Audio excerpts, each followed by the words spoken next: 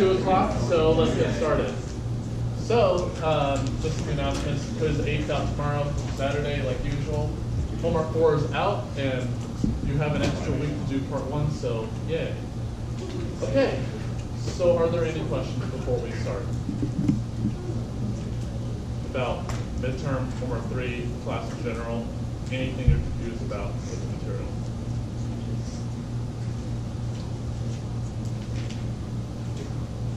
People and no questions.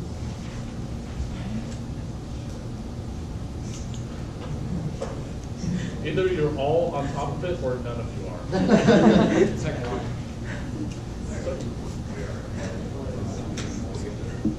So, questions? Going once? Going twice? All right. So, what did we talk about in the one lecture we had last week?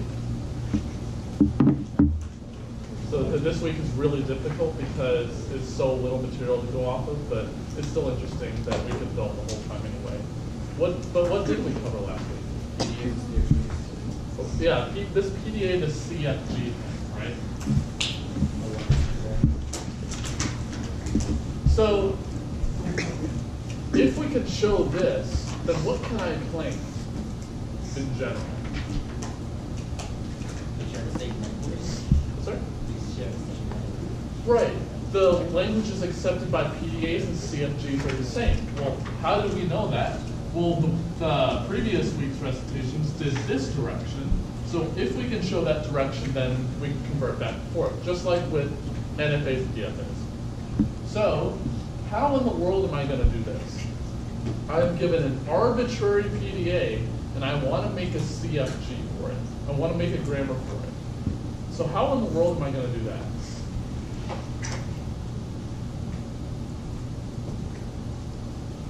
Well, let's see. Let's look at an arbitrary PDA. Say this one. It doesn't look like a box, but and let's say, for example, it has 2 final states. When we did the NFA to regular expression conversion, what was the very first thing that we did?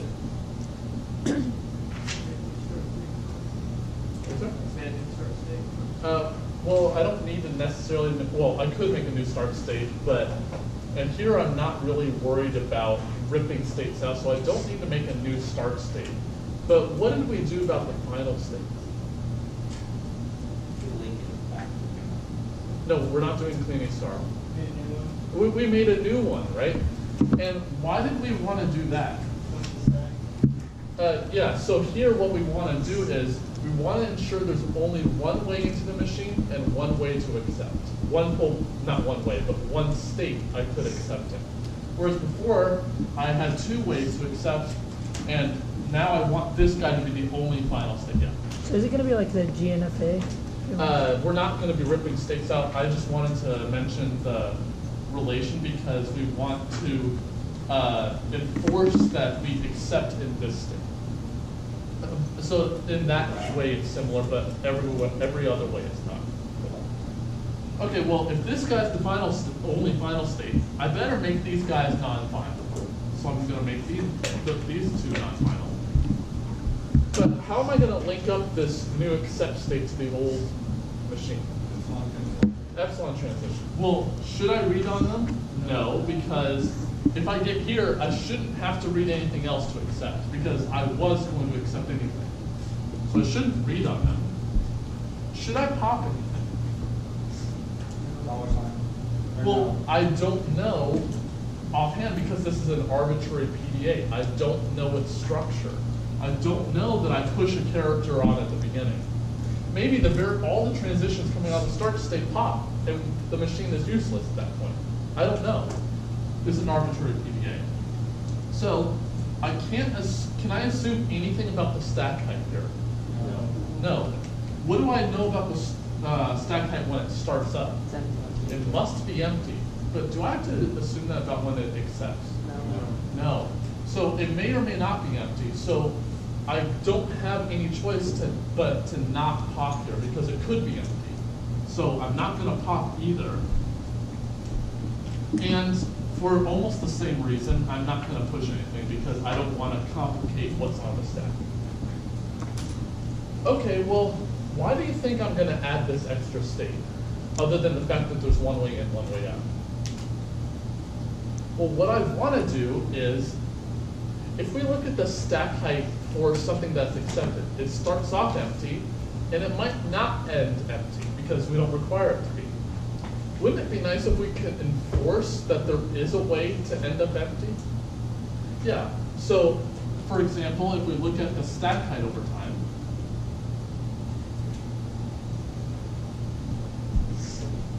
then it starts off empty, then I kind of want to make this symmetric in a sense, so I want it to end up back at 0.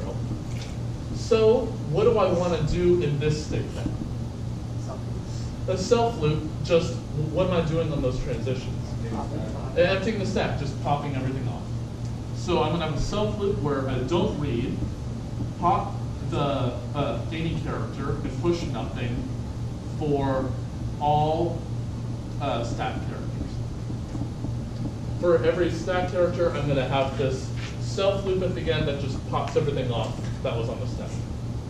And if it, and then you say, well, what if I come over here, I may do this some number of times, and the stack is now empty, I can't apply a transition now. So what do I do? I would have to accept, given the fact that I've read the input, because I don't have any other transition to do. Even if I didn't apply these transitions, I still could accept because I don't have to take this transition if I don't want to. I could, but I don't have to. Okay? And the important thing is, on these three models of transitions, do I ever read? No. So the only way I could have gotten to here and have had accepted is if I could have accepted before, having read up the entire. Okay? Well, that's good. But what do I want to model with the stack height over time? I want to look at what happens to the stack over time. So let's see. If we see a push somewhere, say here,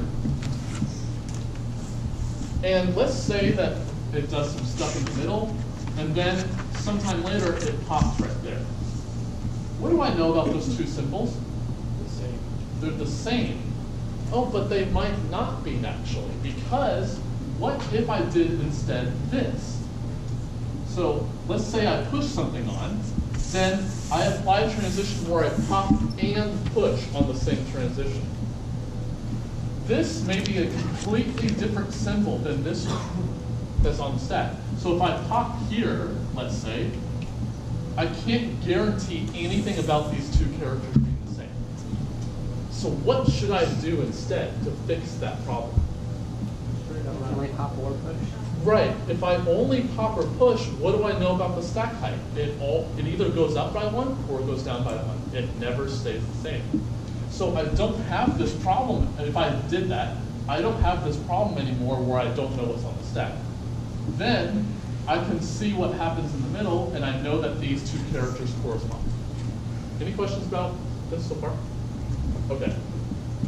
Well, what are the possible transitions? Either we both push and pop, we do exactly one of push and pop, or we don't do either. Those are the only possibilities. For the ones that do exactly one of push or pop, do I need to worry about those? No, because they do this up or down thing that I'm interested in anyway. So the only things I need to worry about are when you do neither push or pop or both. So let's see. Let's suppose we had a transition like this, and let's say it reads an A, it may not read at all, but it doesn't push or pop. Can I somehow model this transition as one or more transitions where I do only push or only pop? Yeah, how would I do that? Or something random and then pop it on? Yeah, I push some character on. What character do I pop off? Same character. The same character, right. So what I'm going to do is I'm going to transform this into two transitions. And so here we see that I read a character A. Well, should I read on both of these? No. No, because then I would read two characters and I have only read 1 or 0 if it's empty. So I'm just going to put it on the first transition. It doesn't matter which one actually. So what should this transition do? Should it pop? No. Push. No, it should push. Let's say it pushes an X, some arbitrary character. Here, as we just said, we shouldn't read. What character should I pop? X. X, good. And should I push anything? No. No. Cool. So the whole, actually this entire class, in a sense, is built around simulation. I'm simulating this transition with these two transitions, with the properties that I want that they do exactly what a push or pop. So what about the other one, where I do pop and push? How am I going to model that as transitions?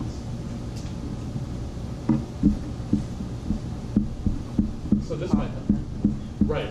Which operation am I doing first, pop or push? Right. If I do a push, then if I pop, then I'm hopeless at getting the B because it's not on the top anymore. So I'll do almost the exact same thing, same idea, but I'm going to pop on the first transition. Well, what am I popping? I'm popping a B. So I pop B. Should I push on this one? No. No, because then I'm not going to get the C that I wanted here. Actually, I shouldn't push either because I want to do exactly one of them anyway.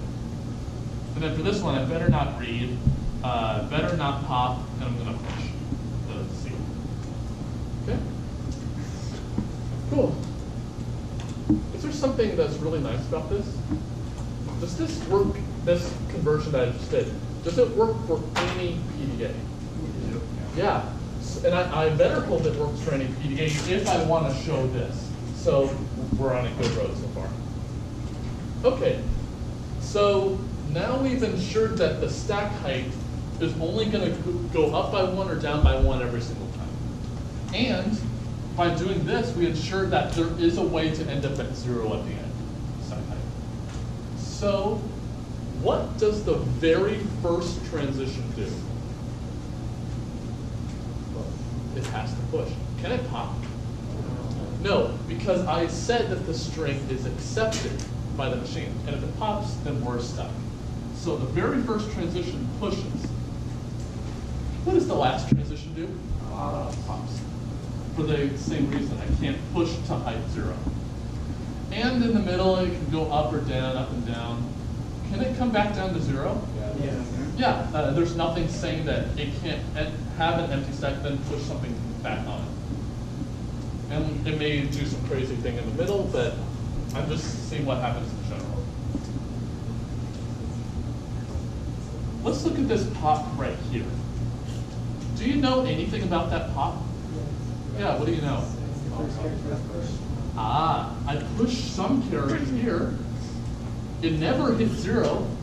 What's the only way I can check if something's on the stack? Pop it. So there's no way I can know, let's say this character is X. I don't know whether X is on the stack unless I pop it. So by doing this, I ensure that I match these up correctly. What about one height above? Say that push and this pop. Do you know anything about those? They're the same also. So what we realize is that going from an empty stack to empty stack, if I look at a transition where I push some symbol and pop, and another one which pops the same symbol, then I need to match pop. So now we're ready to make grammar, pretty much. So what variables should I make for this grammar, or did we make for this grammar? Well, I know that I only have one way in, one way out. Well, let's see. I want to know all the strings that take me from here, starting with an empty stack, and coming here to an empty stack. If I know how to get from here to here, do I know how to get from here to here? Yes, because let's say that this transition read it doesn't. Then I can just stick whatever character I read onto every string that took me from here to here. What about like some weird transition from some state in here to some other state in here. Do you think I need to know that subproblem too? I might. I might not necessarily in general, but I still might. So one thing we can do is model all possible pairs of states and what strings take you from one of those states to the other state. But what do we have to guarantee about the stack from that state to the other state? It better be empty to empty. Because if it wasn't, then I can't match this push with this pop. It has to end up the same. So, what variables are we going to make? Well, I gotta represent all possible two choices of states. So what I'm going to do is, the convention is used to use capital A, but then I need to put two states corresponding to each other.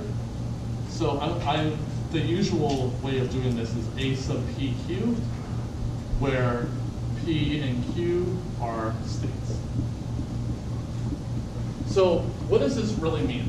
This says this variable that I'm going to make represents all this, well, it generates all the strings that take me from state P to state Q in the PDA from empty stack to empty stack. So what is the start variable now?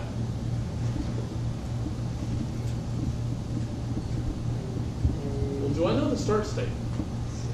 Yeah, Q0, let's call it. So it takes me from Q0 to where? The single final state, right? Because I want all the strings that take me, that are accepted by the PDA. Well, the only strings that are accepted by the PDA are the ones that take me from here to the final state. So that's why we made a single final state, because I want to have a single variable make all of them. So that's what we're going to do, where QF is the single final state. Okay, that's pretty straightforward. And we get another thing for free. The input alphabet of the PDA is the set of terminals in the grammar, because we have to have the same language. So all we need to worry about now are the rules. So now I gotta link up somehow all of these variables together in terms of the states of the original PDA. Well, let's start off with an easy one. Let's suppose that I'm in a state and I want to figure out what strings take me back to myself. There may be a lot of strings that get me from myself back to myself with the same stack height, but what's one that we know for sure? What was it? Well, I don't know if there's a loop here, but what string takes me from myself to myself? Epsilon. Epsilon, right? And it doesn't change the stack height. So I know that going from myself to myself, I can just eliminate that variable because I'm already right where I need to be. So, gotta make some room. Well, let's see. Am I allowed to come back to 0 before the final state at the end? Yeah. So maybe we can relate what we did here in the first part with what we did in the second part. So let's call the state I'm in here P. This one I'm going to call Q. This one I'm going to call R. And P, Q, R may be completely different states, maybe the same state, I don't know. But I'm going to model all possibilities. Again, some of these variables may make absolutely no sense, may never generate anything. But I'm modeling all possibilities just in case. Well, let's see. I want to know, how do I get from here to here? This may be the start and final state, may be completely different states. But let's say I wanted to know how to get from P to R. Can I use Q to help me? Yeah, how can I use it to help me? If I know how to get from here to here, and I know how to get from here to here, do I know how to get from P to R? Yeah, how do I do it? Well, yeah, so I look at any string that this thing could make, this whatever this variable is, concatenated with whatever string this guy can make. Okay, let's see. So if we go from P to Q, if I know how to do that, then I know how to get from Q to R. Well, then I just got from P to R. So I know how to do this. So all this really is just a bunch of sub-problems, and we just combine them. It's literally just recursion at this point. Well, I better not stick with these two rules, these two types of rules. And why is that? I won't generate anything other than an empty string, possibly. So we gotta generate other things. Well, let's see. I mentioned this push matches this pop. So let's magnify it, I guess. So I'm going to assume, because we're going to model it via all possibilities again, that this is the first time I come back down. I don't come down to where I started from in the middle at all. Well, these could be arbitrary states, so I'm going to call them P, R, S, and Q. So my goal is to get from P to Q. Well, let's say that this transition, this push in one, pushes an X on. Does it pop at all, this first transition? No, so I'm not going to pop, but I'm going to push, say, an X, let's say. What does this last transition have to do? Pop X. So I get X. This is empty. Well, do I have any restriction as to what I read on those two transitions? No. Could they be empty? Possibly, yeah. So let's, in general, say that this reads an A, and this one reads B. A and B themselves could be empty. I'm just allowing the possibilities of it. Well, let's see. If I know how to get from R to S, do I know how to get from P to Q? Yeah, how do I do it? Right. So my goal, remember, is getting from P to Q. And I'm assuming I know how to get from R to S. Well, that's just the variable ARS. Well, how do I get something in APQ? It's read an A, anything concatenated with, anything that ARS could make, followed by reading a B. So where did the A and B fit on that right-hand side? Before and after. Before and after. So the A is before, and the B is after. And again, these four states, P, Q, R, S, they may be completely the same, they may be completely different. A and B themselves could be empty. Actually, X could be empty as well. Actually, no, it can't. I corrected myself. Yeah, X cannot be empty, because if it did, then I would have had that transition removed earlier anyway. So X can't be empty, but A and B could be empty. Okay? So that's actually the last type of rule. Okay? It's just, all it is just subproblems and combining them together. Any questions about this? Okay, so let's get on to converting a PDA to a CFG. So you'll pretty soon see that you don't want to write this out by hand. So I highly recommend that you get a computer to do this, because it gets quite insane sometimes. And even in this small example, it gets pretty big. So I'm not going to write every single rule. So what is the first step if I want to convert this PDA to a CFG? What do I have to do first? I got to make a new final state. But you say that, well, there only is one final state, so we're already fine. And I have this self loop here. Do I need to add a new final state? Yes. And why is that? It still reads a character. On these transitions, do I read? No. So I can't make Q2 the single final state that I need here. I need to add another state. So I'm going to make Q2 non-final. I'm going to add a new state Q3. How am I going to get from 2 to 3? A triple epsilon transition, just like we did in our instruction. So triple epsilon. Q3 obviously is going to be final. And then what is Q3 going to do? Self-loop popping all characters off. Well, it's not explicitly said what the stack characters are, but I'm going to assume that it's going to be only A and B. So because I push B and pop B, and I push A, pop A. So I'm going to make it simple for myself. So not going to read, pop an A, push nothing, pop a B, push nothing. Okay. Cool. So we added this new final state. What else do we have to do? Yeah, transitions can only push and pop. Are we already there? We're almost there. This one's good, this one's good, this one's good, this one's good. Oh, this one's not good, and these two are good. Right? Just because we had to add a new final state, I introduced this problem. So how am I going to fix that? I'm going to add a new state with 2 transitions and delete the old guys.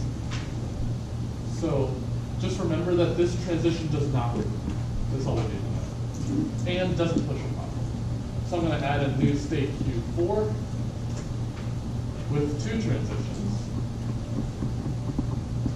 Since the original transition did not read, both of these obviously are not going to read.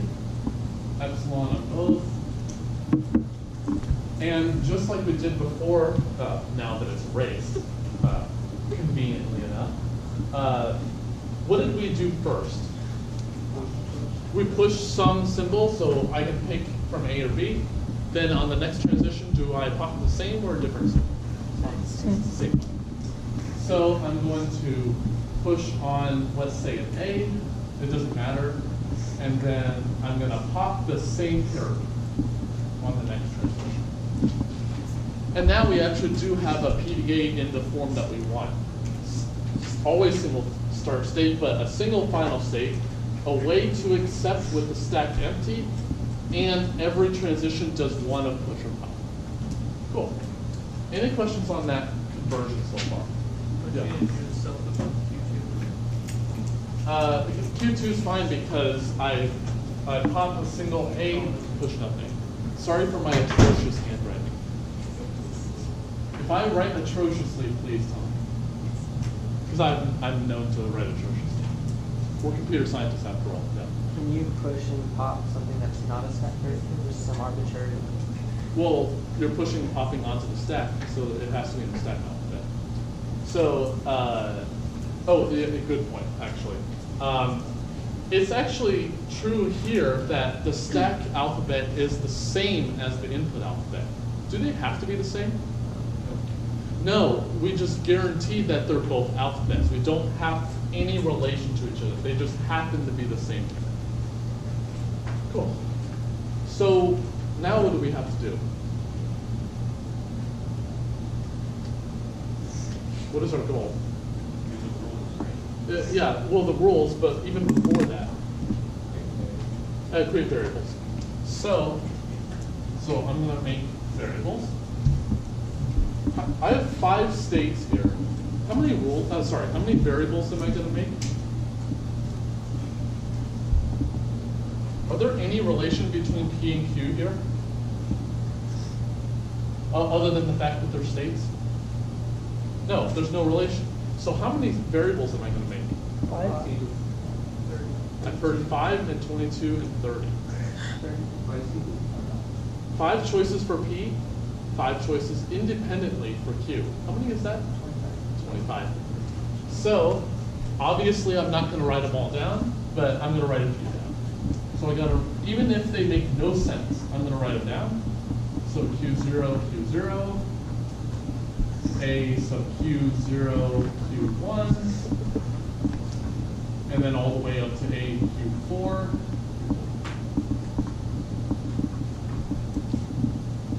And then, well, let's think about this for a second.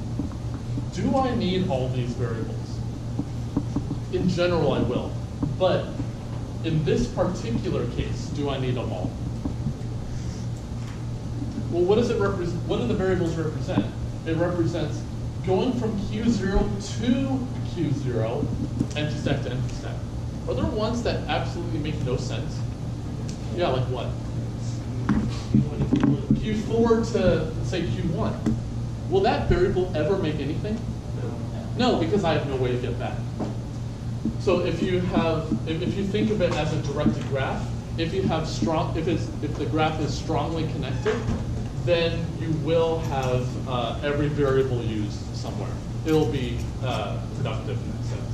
But here it's not strongly connected, so therefore every variable is not going to be used. But I want this to work for every PDA, so I'm going to include every single variable. Okay? Even if some variables make absolutely nothing. So the terminals are obviously going to be A and B. So A and B here represent the input alphabet here, not the stack alphabet, even though it's the same thing. Okay, so now we got to make the rules. Which ones are the simplest set of rules to do? Which ones are the easiest? Yeah, the ones that you stay in the same state and produce epsilon. Well, how many rules does that make? Well, 5 here. So A Q0, Q0 makes empty. I'm not going to write them all, but I'll write a few. So Q1, Q1 makes empty. And I go all the way to Q4, Q4 makes empty. Okay. That's good. So now we're done with the first set of rules. Now I've got to do the second set of rules. Do P, Q, and R here in the second set, do they have anything to do with each other? Do they have any relation to each other? I'm assuming that I go from empty stack to empty stack on these. Do they have any relation to each other? I don't think so, because I could conceivably go from any state to any other state using any other state in the middle, right? I could use the same state all 3 of those times. So there's no relation between P, Q, and R here. So how many rules do you think this makes then? 5 choices independently for P, 5 choices for Q, 5 choices for R. How many is that? 125. So again, I'm not going to write every single one. But I will write a few. So Q0, Q0. Well, let's just say I have Q0 twice here. I'm going to have 2 A's over here. What do you know about the subscripts already on those other 2 A's? Well, let's see. If P and R are both Q0, well, that means the first one of the first A and the second one of the second A are both Q0. So I can say confidently that we have this for sure. Is there any relation between Q and P and R? Other than the fact that they're states? No. So could I conceivably choose anything to go here? Yeah, I can pick anything. So let's say choose Q2. Now I got to do this for every single state in the middle. Then I got to try the next pair with every single state, next pair, every single state. So let's do one more. Let's say I have Q1, Q3. Well, we know immediately that from this one, the first coordinate goes with the first one of the first A. So Q1 will go here. Q3 better go where the Q0 is over here. And just like before, I can put anything in the middle two parts. Let's say Q3, because they can be the same. Okay? Does that make some sense? Anyone hopelessly lost? Okay, only a little bit lost. Fine. Okay, well, let's just say I did this for every single 125 choices of states, of 3 states. Now what do I have to do? What do I have to do now? Throw a party? Yeah, I gotta do this modeling of what I push with what I pop. So what I could do here is, let's say I look at this transition where I push an A right here.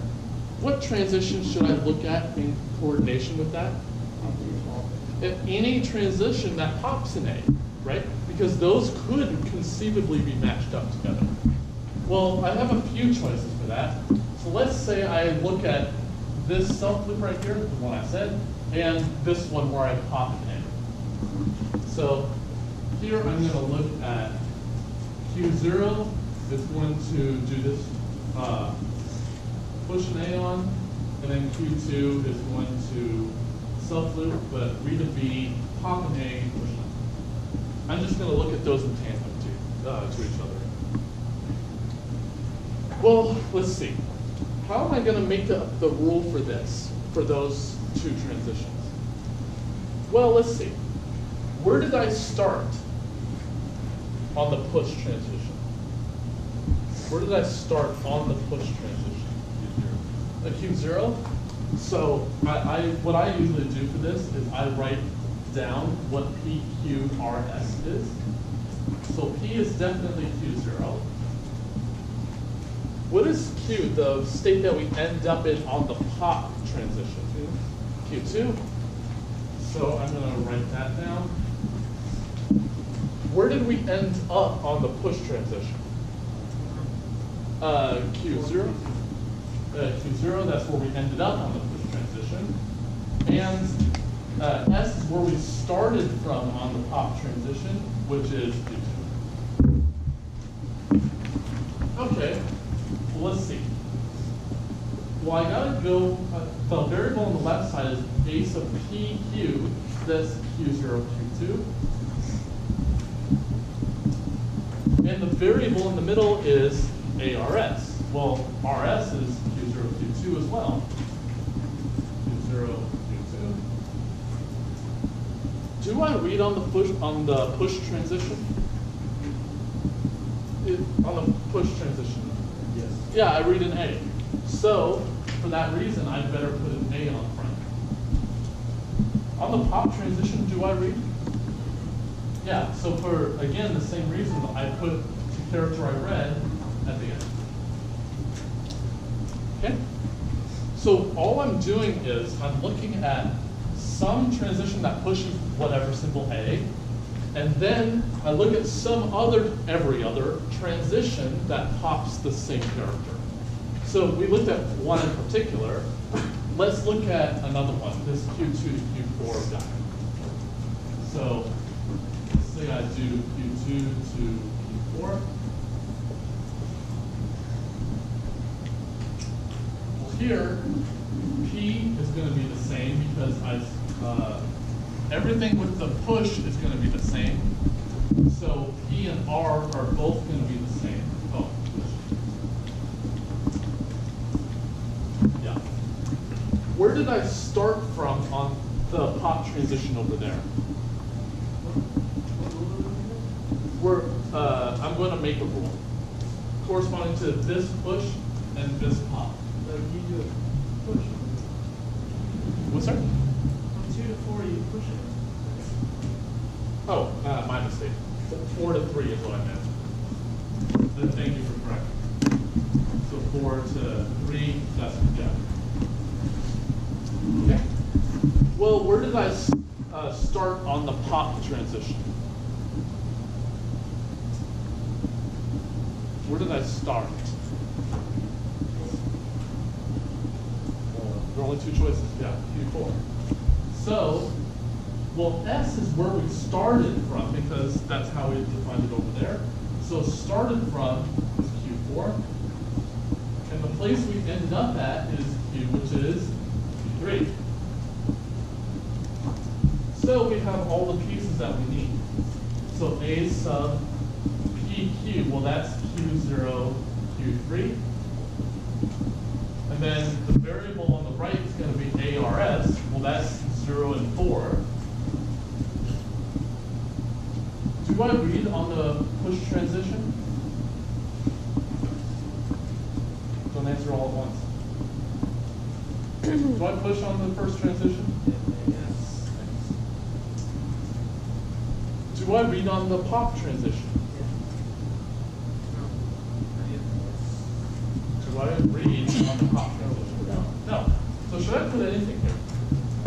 No. So we're done with that rule. And I do this for every possible pair of push and pop transitions.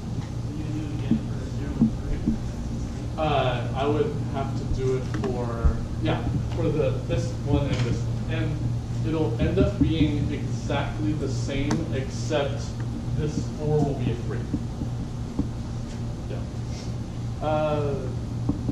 Yeah, it would have to be 3. Yep. Any other questions?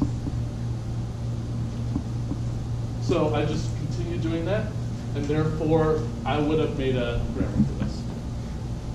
Cool. But really, any other questions? Okay. So let's go back a little bit, and then I definitely won't be able to convert this to a PDA, but I'll let you try it out. So let's see. We want to make a PDA for this language.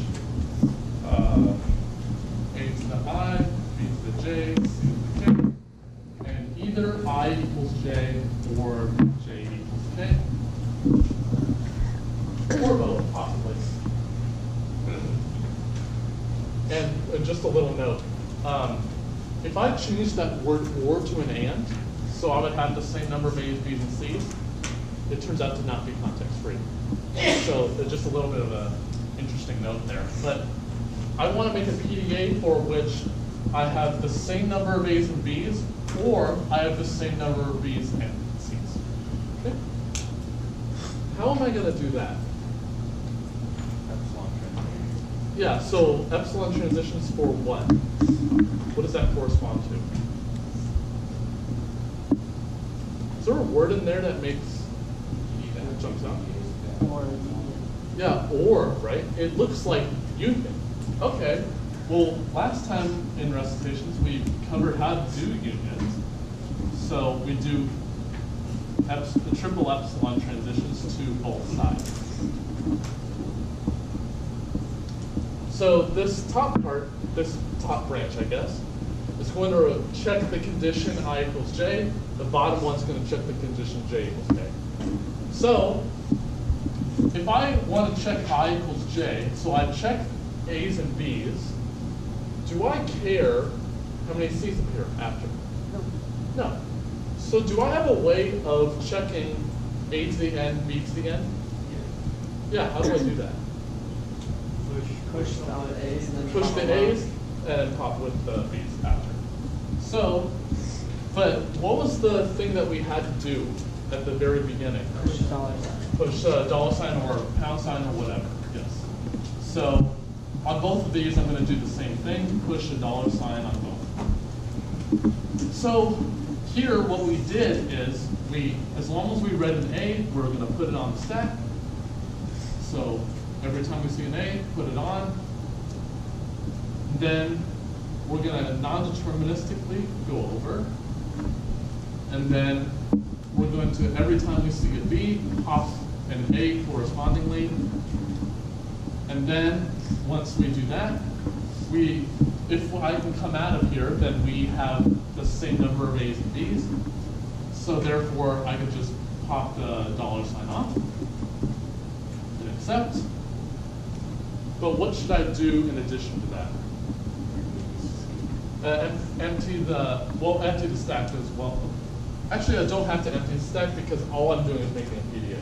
When I want to convert this to a CFG, then I have to worry about that. But I'm not worried about that here. So here, I'm going to have some C's left over. So what do I do with those? Well, they're not on the stack. Yeah, they're just input. Just read through them. Do I need to worry about the stack? No. So I'm just going to self-loop here, not worry about the stack. Just read C's off. Okay. What am I going to do with the A part? Sorry, the J equals K part. Do I worry about how many A's are at the beginning? No. So what I could do is just blow through the A's without pushing anything on because I don't care. Then what do I do? Non-deterministically go over. Okay? So non-deterministically choose to go over here. Then I should do a similar strategy as to what we did over here. So I should just, every time I see a B, I'm going to put it on. Again, non-deterministically go. And here, I'm going to pop a C off every time I see a B on the stack. So every time I see a C, pop a B off, and push nothing. And then what should I do after that? Pop dollar sign up. And then obviously I need to accept. Does that second accept state do anything? Nope. There's no input left to read, right? Once I blow through the C's, then we're good. Whereas here, I have the condition I had to check was at the beginning of the string, and then those C's are after because I didn't care. Okay. So now we made a PDA for this guy. Okay. So any questions on how we made that PDA? It's just combining the ideas that we've seen. Well, is this PDA ready for the limelight of being converted to a CFG? No. First off, what things are wrong with it? Final state.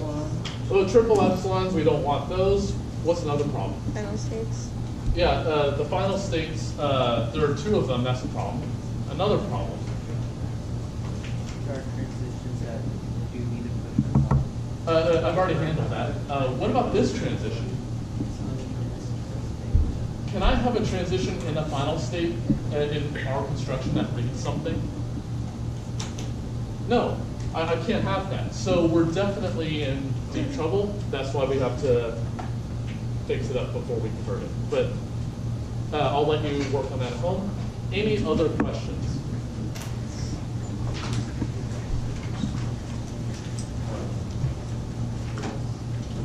That hurts. All right, I'll see you next week.